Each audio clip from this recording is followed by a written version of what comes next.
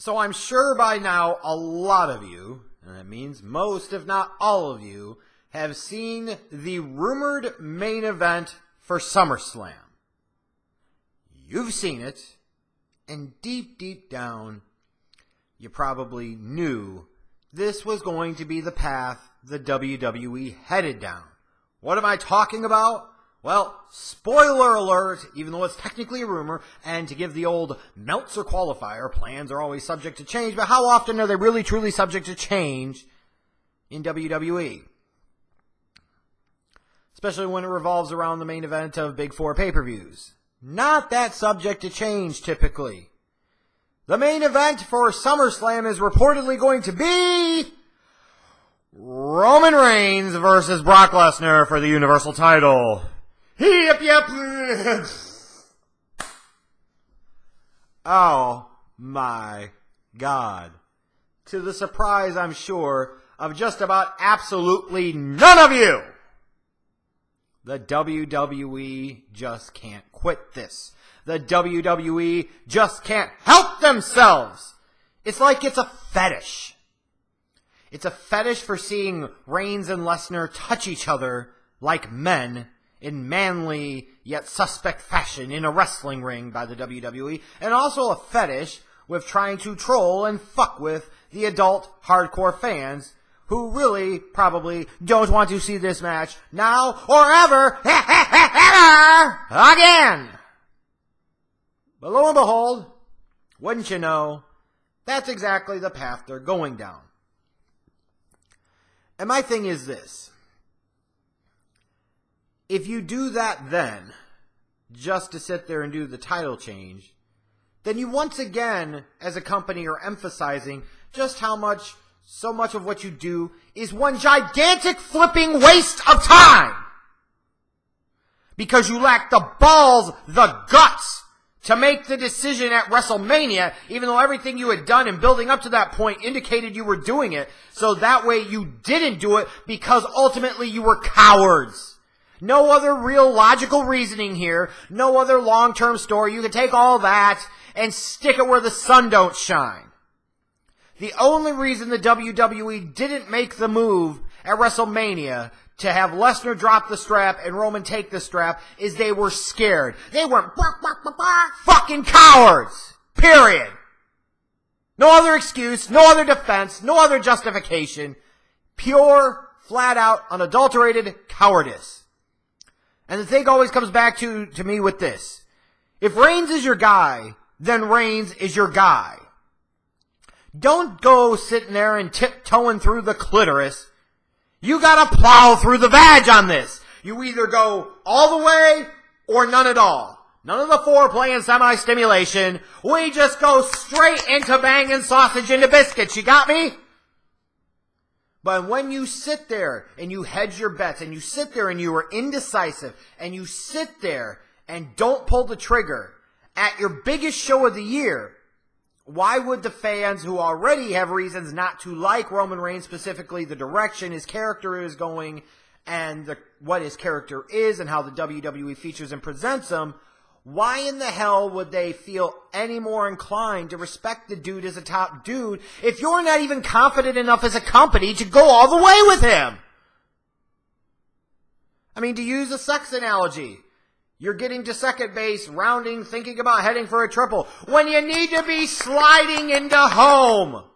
Dick first, okay? It'd be kind of odd to see you do that on a baseball field. I grant you, but do you get what I'm saying here? And my thing is this. Is the whole thought of trying to build up a story here for a match between these two at SummerSlam. What's the story?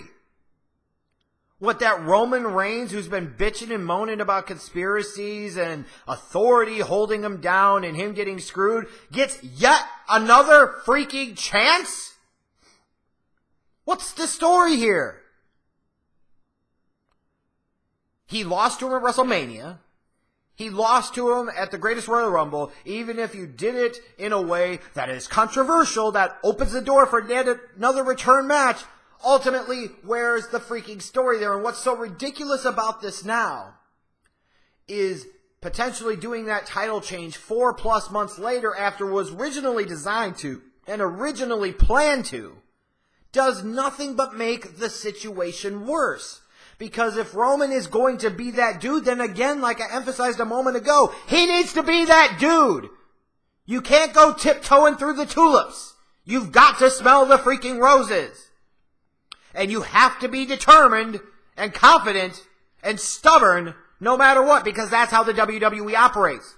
They would have never vacillated like this with Cena. There is no way in hell they would have ever done it.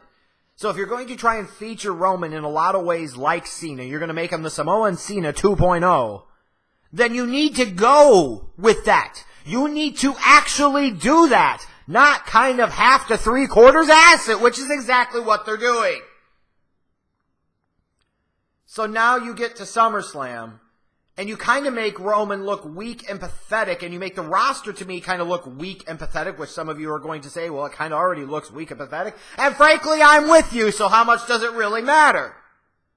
But now it's taken all of these times in order for him to beat Brock Lesnar. It just makes Brock Lesnar look stronger when he's realistically not going to be there anymore. And you make the dude that's supposed to be the dude kind of look like a freaking chump.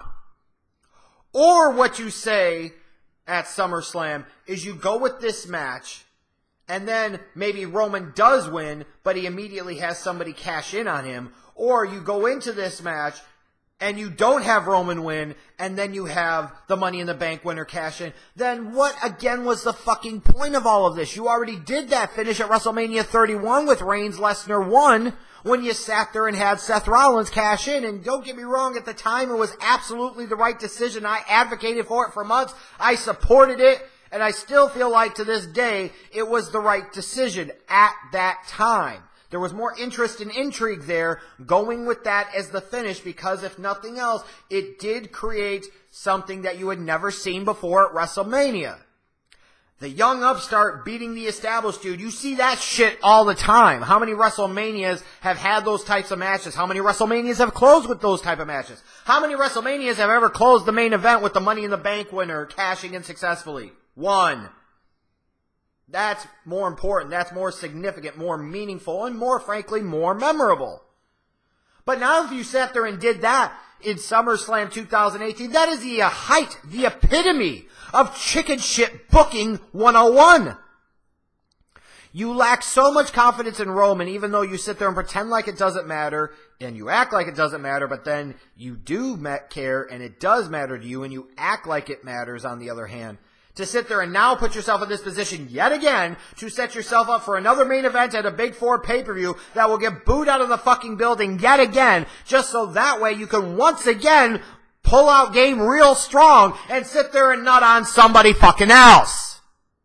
Are you gonna have frickin' Braun or somebody cash in?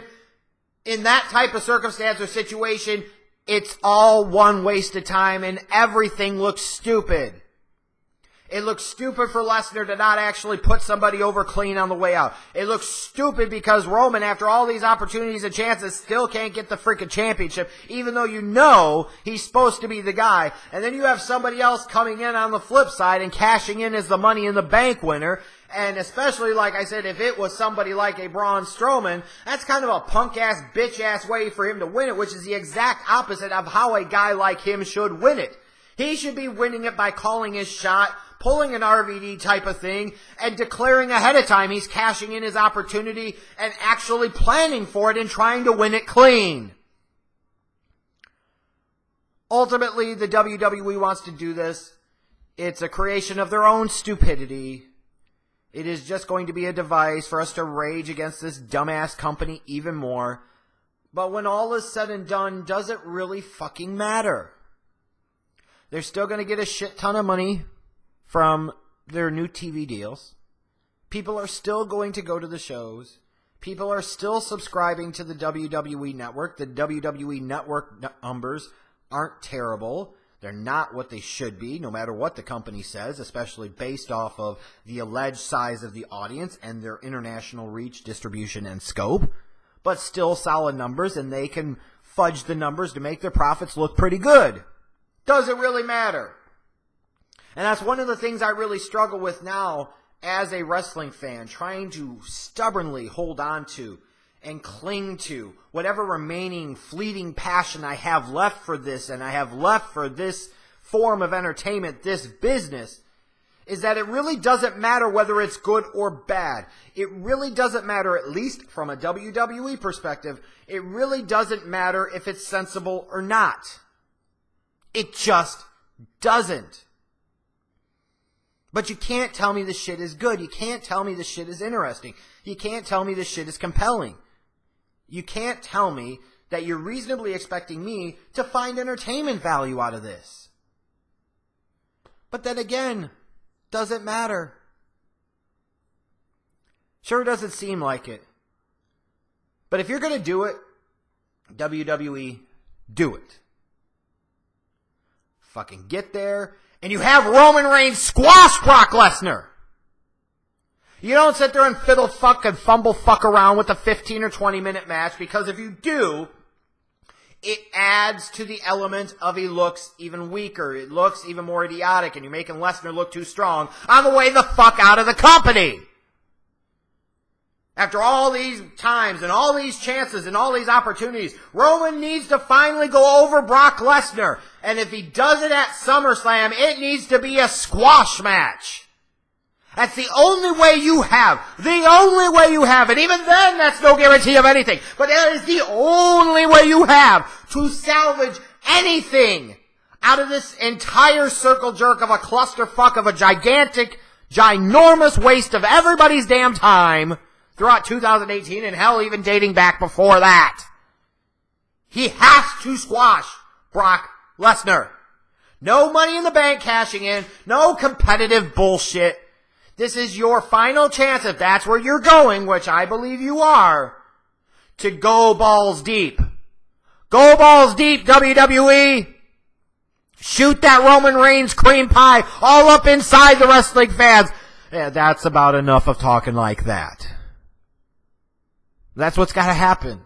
If you're going to do it, you want to get nuts, then actually get nuts. Anyways, remember, I'm the Schleg Daddy. This is OTRS Central. As the t-shirt says, that you should buy. Not the wrestling show you want, just the wrestling show you need. Later.